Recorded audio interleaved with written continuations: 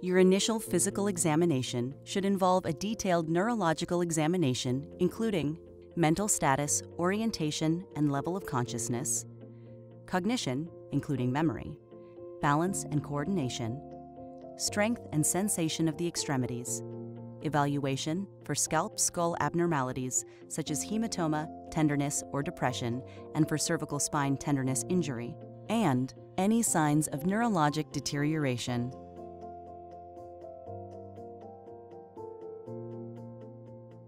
Evaluation for signs of neurologic deterioration is critical to help rule out the presence of intracranial injury. Signs of neurologic deterioration include indications of cervical spine injury, any focal neurological deficit, or decreasing level of consciousness and severe or worsening symptoms. Other important signs include any loss of consciousness greater than 30 seconds, increasing headaches, repeated vomiting, slurred speech, increasing confusion, unusual behavior, irritability, seizures, weakness or numbness in the upper or lower extremities, significant cervical pain with tenderness and/or loss of range of motion. Any suspicion of neurological deterioration or persistent focal neurological deficit should prompt emergency evaluation and consideration for hospital admission. Other indications that may prompt admission of a patient include any signs of intracranial injury that require monitoring and repeat neurological exams, fluctuating or deteriorating neurological, cognitive, or symptom evaluation. The safety of the patient is better served by careful neurological observation than by home observation. It is unclear whether the patient can be adequately observed for signs of deteriorating neurological function if sent home or to an unsupervised situation, severe symptoms that render the patient unable to tolerate oral intake or ambulate safely.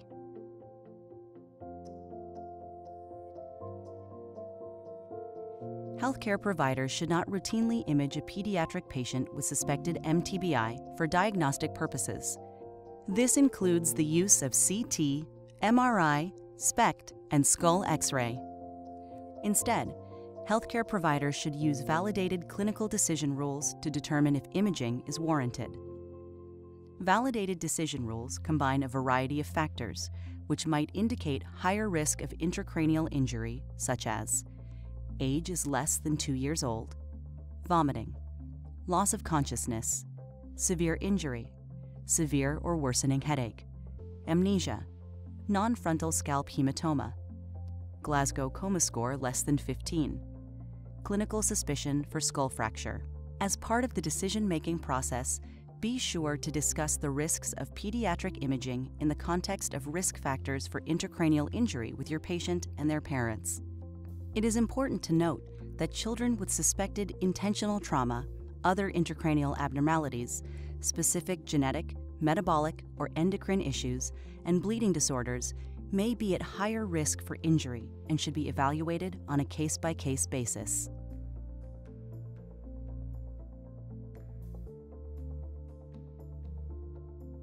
Following your initial exam and evaluation for more serious injury, you should assess your patient using the following criteria: characteristics of injury, symptom type and severity, risk factors for prolonged recovery. We will now take an in-depth look at these criteria.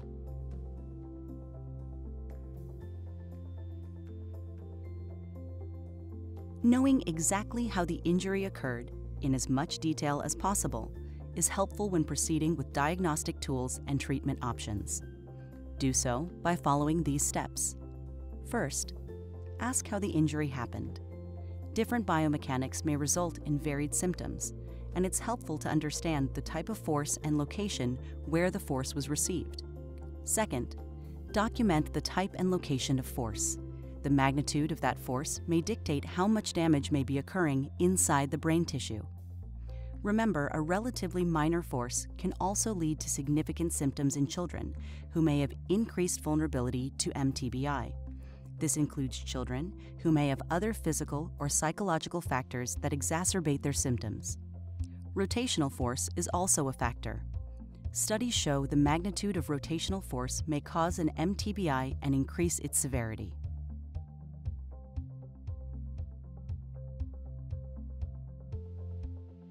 Children with MTBI commonly present with one or more signs or symptoms that generally fall into 4 categories.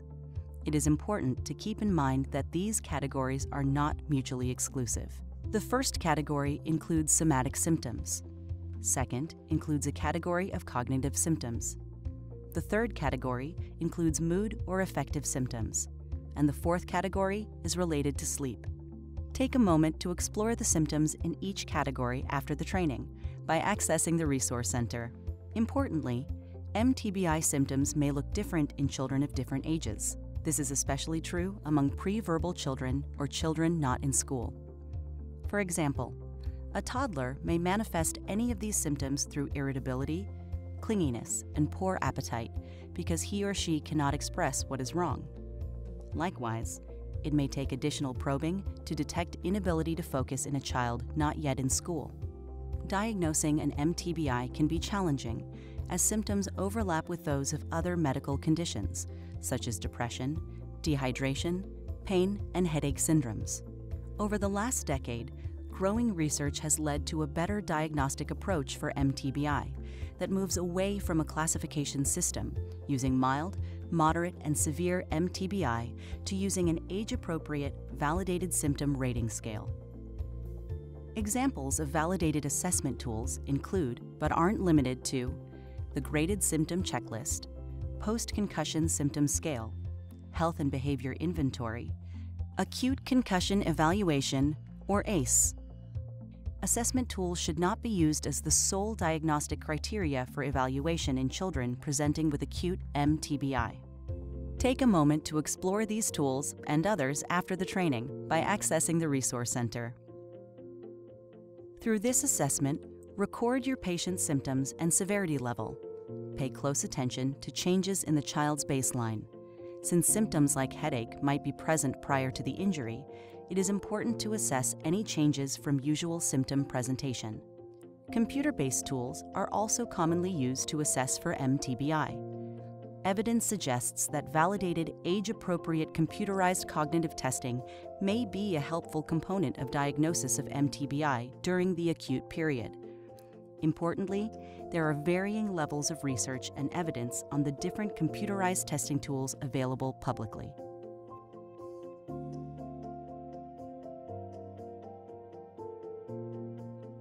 Healthcare providers can more effectively counsel patients with MTBI when they have assessed risk factors for outcome and recovery.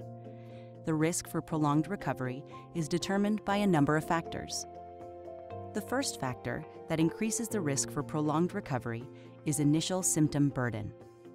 Recording symptom presentation and severity can help assess for progress in symptom resolution during management.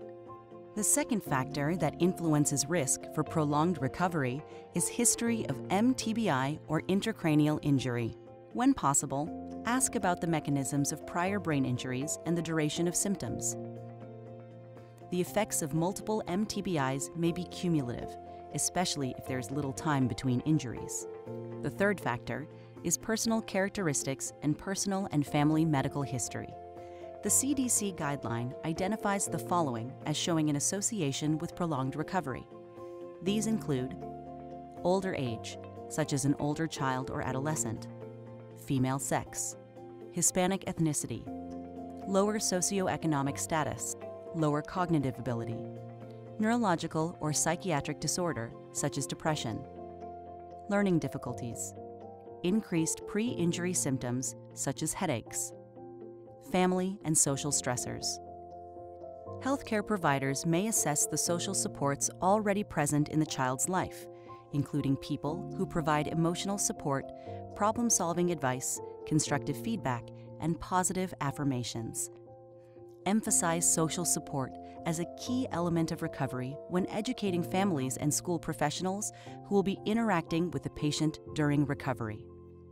Tracking recovery over time is another key role for healthcare providers managing children with MTBI. There is no single assessment tool to track recovery. Instead, healthcare providers should use a combination of tools.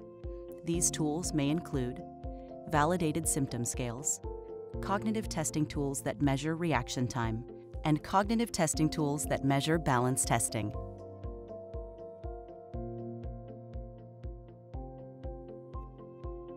MTBIs can happen both on and off the sports field. However, there are special protocols recommended for sports-related MTBIs. For this reason, we will take some time to focus on on-field response and diagnosis of sports-related MTBI. If you're a healthcare provider covering a sporting event, you should be prepared for any injury, including an MTBI. Make sure you have a game day emergency medical action plan in place. This plan should address, but is not limited to, hydration, weather, cervical spine injury, MTBI, and other more severe brain injury. When developing an MTBI plan, you should incorporate 4 individual components. 1. Pre-season planning. 2. On-field exam. 3. Sideline evaluation. And 4. Removal from play. We will discuss pre-season planning in Lesson 4 when we talk about prevention of MTBI. So let's jump to the on-field exam. The on-field exam should be systematic and include 3 components. First, the ABCs. This includes assessing for adequate A. Airway, B. Breathing, and C. Circulation. Next, neurological assessment. Here, there is an emphasis on mental status, neurological deficit, and cervical spine status. And for potential cervical spine injury, the cervical spine should be immobilized, and emergency transportation should occur. Last, you should determine initial disposition, either emergency transport or sideline evaluation. In a sideline evaluation, you should perform a more detailed physical examination and history, including discussion of any previous MTBIs if possible. You will need to assess for MTBI symptoms. You can use a sideline tool or checklist to assess for symptoms of acute MTBI. One commonly used sideline evaluation tool is the SCAT, or the Sport Concussion Assessment Tool. This tool was developed for use only by healthcare providers. It has been validated and includes a version for children. When assessing for symptoms, pay attention both to the number and severity of symptoms. Researchers now believe children with more severe acute presentation of MTBI symptoms are at increased risk for a prolonged recovery. Next, evaluate the athlete's orientation, memory, concentration, and balance. An athlete should be removed from play if he or she exhibits MTBI symptoms following a hit to the head or body. That includes incorrectly answering memory or concentration exams, or has problems with balance. Once an MTBI is suspected, the first rule of thumb is no same-day return to play. This rule is consistent across all sports. Don't let others pressure you or the injured athlete to continue playing.